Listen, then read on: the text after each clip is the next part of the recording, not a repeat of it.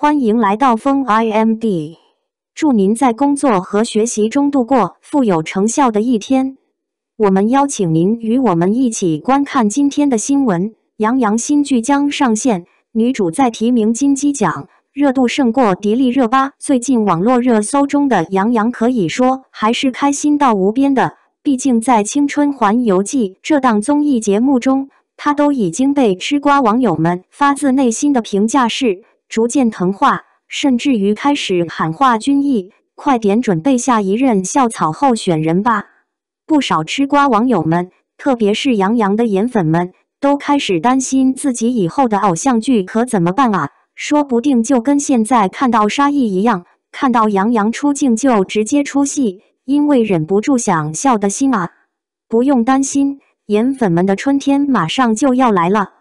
杨洋的下一部偶像剧又即将上线啦。要说杨洋有多么适合偶像剧，那就看看上一部承包了吃瓜网友们视线的《你是我的荣耀》，那可以说是杨洋的又一个收视率高点。上次的搭档是迪丽热巴，一位人气和颜值均具备的小花旦，而此次和杨洋合作的是金鸡奖候选人，这又是爆款剧集的必备条件呀。新剧的名字叫《我的人间烟火》，也是一部小说翻拍的 IP 剧集。原著的名字叫做《一座城在等你》。故事的梗概脉络是消防员和急诊科医生的搭配，10年前分离和10年后再爱的故事。这样的故事真的是让人又一次想起陈奕迅的《10年》啊。虽然听上去特别的狗血设定，但是一切都能够因为杨洋的颜值被忘掉。消防员、医生这样的搭配好像并不陌生，之前的白敬亭和马思纯的那部《你是我的城池营垒》就是特警和医生。看来近些年的宣传方向发生了较大变化，就是告诉吃瓜网友们一个真相：每一个职业都有不容易的一面。